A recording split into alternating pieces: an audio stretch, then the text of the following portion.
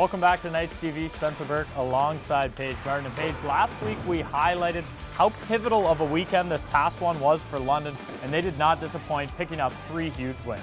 Yeah, absolutely. The Knights came away with all 6 points this past weekend, starting here on Friday night at Budweiser Gardens against the Erie Otters, where they won 4-1. Yeah, and we saw some young players really step up in this game, Paige. Liam Foudy, 3 points. Nathan Dunkley, 3 points. And Billy Moskal, a goal, assist, and a fight, recording the good old-fashioned Gordie Howe hat-trick. And playing alongside guys like Foudy and Dunkley on the same line, what's it like to be playing alongside them?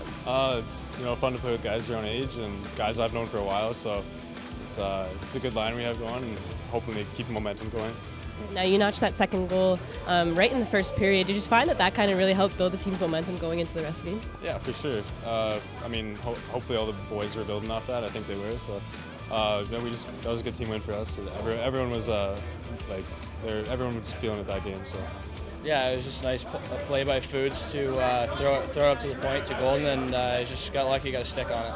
Well, over the last few games, Spencer, we've really been able to see the line of Nathan Dunkley, Liam Foudy, and Billy Moskal really come together and click, and that's exactly what we saw on Friday night when that line had all 3 of the Knights' goals. Yeah, and it's an interesting dynamic, Paige, because all 3 of these players are natural centermen, but they've been able to adapt, and clearly this line is starting to heat up. Friday night's win also gave Joseph Raymakers his 21st victory of the season as he recorded 29 saves in the game and also kick-started the Knights' 3-game winning streak. Yeah, Paige, the Knights took care of business on Saturday as well at home, picking up a 5-3 win over the Sudbury Wolves in a game where we continued to see production throughout the entire lineup. Yeah, the Knights really spread out the scoring on Saturday night. They had 5 different goal scorers, including Billy Moskal, Nathan Dunkley, and Liam Foudy, who all had goals the night before, and then Dalton Duhart and Josh Nelson added one as well. Yeah, and Josh Nelson was the one that recorded the game winner late in the third there, Paige. We spoke with him after the contest. Josh, congratulations on the win and the game-winning goal. Can you take us through that play? Yeah, it was kind of a broken play. Went up to Mike's, he hooked off, made a great play, found me in the slot, and I shot it. Honestly, didn't look where, but shot it and went in, so it was great. And how important was it for you guys to take care of business the last 2 games at home? Oh, it was real important. After last weekend, bounces didn't go our way. We were playing our best hockey, but this weekend coming into it, good week of practice, and finish it tomorrow.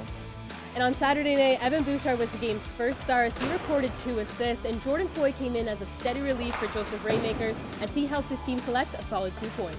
Yeah, Joseph Raymakers, he was back in between the net on Sunday against Guelph, Paige, where London picked up their 3rd win in 3 days, and Raymakers was rock solid in this one, stopping 33 of 35 shots that came his way.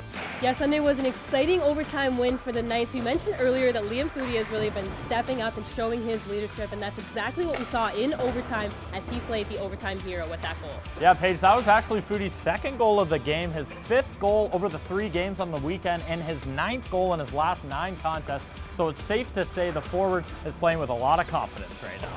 Yeah, Spencer, there's plenty to talk about with Liam Foudy, and Knights fans, if you want to learn more about this rising star, make sure you head to www.londonknights.com. Yeah, it's been a lot of fun to watch this young Knights team come together over the last couple of weeks, Paige, and those 2 points were huge that they picked up over Guelph on Sunday as they enter this week 3 points ahead of the Storm in the Western Conference standings. And the Knights look to further that gap as they faced off against the Owen Sound Attack on Wednesday night. The Knights' 3-game win streak was snapped Wednesday when they were defeated 4-2 by the Owen Sound Attack. Londoner Nick Suzuki led the way for the attack as he notched 2 goals against his hometown team. Alec Regula and Liam Foudy were the goal scorers for the Knights. It was Foudy's 6th goal in his last 4 games. The attack now only trail the Knights by 3 points in the Western Conference standings.